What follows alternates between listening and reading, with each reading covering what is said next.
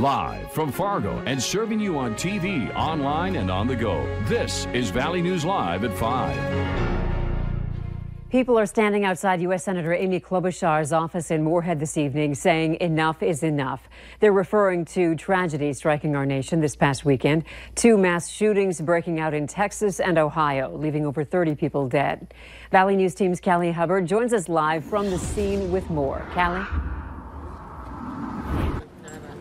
Hi, Andrea. That's right. I'm here outside U.S. Senator Amy Klobuchar's office, and I'm here with one of the organizers of the event. This is Chad Johnson here from Moorhead. So tell me, why should people come out to this event today? You know, we were just looking for an opportunity to use some of our anguish and energy to try and push for a change in the gun laws in the country. Too many people are dying. And you said that people are bringing poems, they're writing songs, they're bringing posters. What are they saying on these? You know, we've invited anyone to come and speak to the group. We'll see what happens.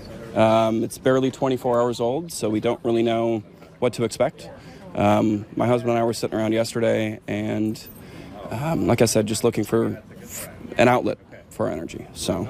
And if you were to write a letter to the senator, what would your letter say? Be asking for universal background checks is a great place to start. I think something like 90%, greater than 90% of Americans support universal background checks. It's an easy win. It's time. It's time. Okay, and stick with Valley News Live. We also have a statement from U.S. Senator Amy Klobuchar that we will be sharing with you in the 5:30 and 6 o'clock. Reporting live in Moorhead, Callie Hubbard, Valley News Live. Callie, thank you. We will have much more on this rally tonight on the Fargo CW at 9 o'clock and Valley News Live 10 at 10. President Trump addressed a stunned nation following the mass shootings in Dayton and El Paso over the weekend. The president pointed to the El Paso suspects' racist online posts and said the nation must condemn racism, bigotry, and white supremacy. He added that hate has no place in America.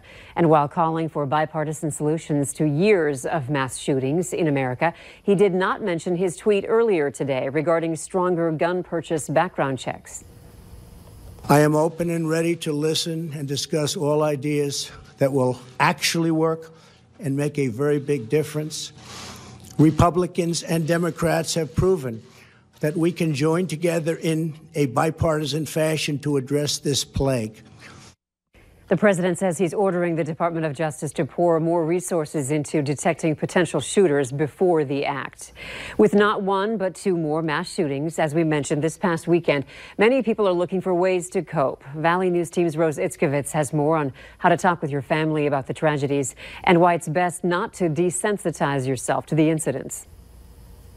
Patrick Goulon teaches high school in Wahpeton. It's definitely something that, as a teacher, that you think about, okay, what do you do in this situation? More and more, the more you hear about it, it's like, okay, what would I do if this happened? Yet 2 more shootings over the weekend leave many trying to cope. It's very challenging to hear confusing, stressful, violent related kind of events. How are they supposed to understand it? How are they supposed to feel? What are they supposed to think? Sean Brotherson at NDSU has written on how to talk to children about terrorism. You'll see often a lot of anxiety, a sense of insecurity, like, okay, so if they know that this happened at a grocery store or at a library or something, then they're concerned, well, we go to the library. Brotherson calls it vicarious trauma and says it affects all of us at any age. When you see it on the news so much, just something that you start to think of like, wow, it's happened at schools, malls, concerts, that it is something that could happen, yeah. Here at West Acres, the mall's VP tells me people generally feel very safe inside these doors. We take safety and security very seriously. It's one of our top priorities here. We train, we plan. We have drills that we do on a regular basis for all sorts of scenarios. Public places like this are huge and you never know what's going to happen, but you hope it's not going to. Would you guys say that all the news on it has desensitized you to it, or would you say it's made you more concerned each time? When you see it all the time, it's definitely something where like, oh, there it is again, or it's another murder, another this, another that. I mean, there definitely is something to it where it's just kind of like, it's almost like it's the norm, unfortunately. And while it may seem easier to desensitize yourself to these incidents these days, experts say you shouldn't. People are less likely to be desensitized and more likely to be empathetic when they know those individuals who are hurt by violence, when they hear their stories. In Fargo, Rose Liskowitz, Valley News Live. Sean Brotherson at NDSU says parents should reassure children during times like these. He offers ways to cope, like attending a memorial service or donating to a fund or doing something good for your community. And coming up after the break, we'll take a look at the latest news surrounding those shootings. After morning storms, we warmed up nicely. Let's find out what's ahead this evening with Hutch in No Wait Weather.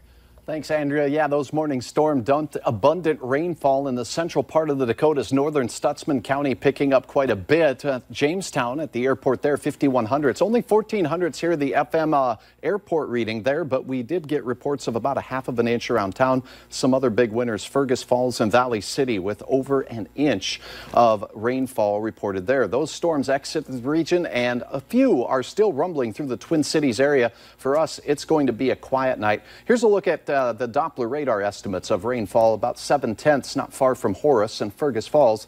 Estimates of around 2 inches in places.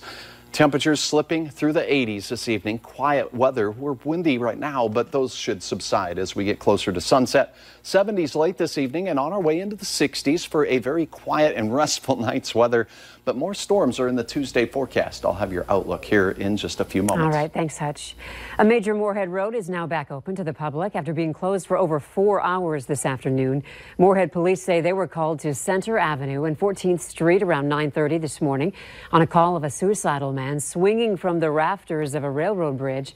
Police closed Center Avenue from 14th to 21st Streets as they negotiated with the man inside the bridge.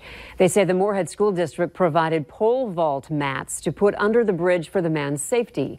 Police say the man was uncooperative but eventually surrendered after they used a pepper ball on him.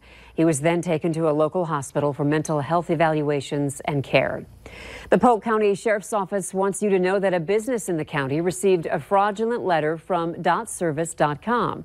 The letter tells the business they are past due on their biennial update and to contact dotservice.com right away to avoid civil penalties and possible deactivation of their U.S. dot number. This company wanted a credit card number over the phone and no other payment form is allowed. This letter is a well-known scam, and authorities are urging you not to give out personal or financial information. An attorney in Minnesota today announced new criminal charges filed against singer R. Kelly. A Hennepin County attorney announced that the criminal charges stem from an incident that allegedly took place in Minneapolis in July of 2001. The victim, who was under 18 at the time, says she approached Kelly for an autograph and the singer gave her his phone number and told her to call him. When the teenager called, she was told to go to his hotel, where she was then taken to his suite and offered $200 to take off her clothes and dance with him. When she agreed, the victim says Kelly took off his clothes as well and began dancing with her. A 21-year veteran of the U.S. Air Force has announced he's running for Congress in Minnesota, specifically looking to unseat longtime incumbent Collin Peterson. Dave Hughes sat down recently to discuss his plans as he prepares for a tough race. Running to serve and represent the people of Western Minnesota. You know, there's a whole lot of problems in Washington, D.C. I think politicians on both sides of the aisle, the longer they're there, they tend to be less effective and they don't listen to their people. And I think that's the case here in Western Minnesota.